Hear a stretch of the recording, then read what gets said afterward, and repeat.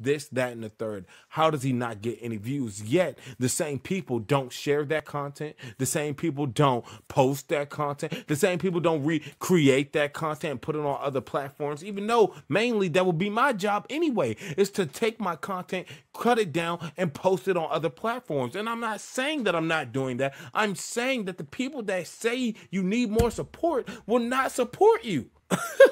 And then everybody wants to come around to you. Everybody wants to come around to you when you've already reached a certain peak. You've reached a certain standard. People look at you, right? And I'm talking to myself. People have been looking at me ever since, they figured out my following. Now, follower count means nothing on the internet world. I want y'all to know, follower count means nothing. It's about how long can you keep somebody engaged with your video. It's about how long you can keep somebody watching you. And not only is it about that, it's literally the same battle with all of these platforms, and that's how long can we keep you on this app. That's literally it. And then I think about myself. I don't even think I have the face. I don't think I have the oomph that will really get me to stay on this app, for people to see my videos and love what I'm doing. I don't think I have what it takes, but then mentally I'm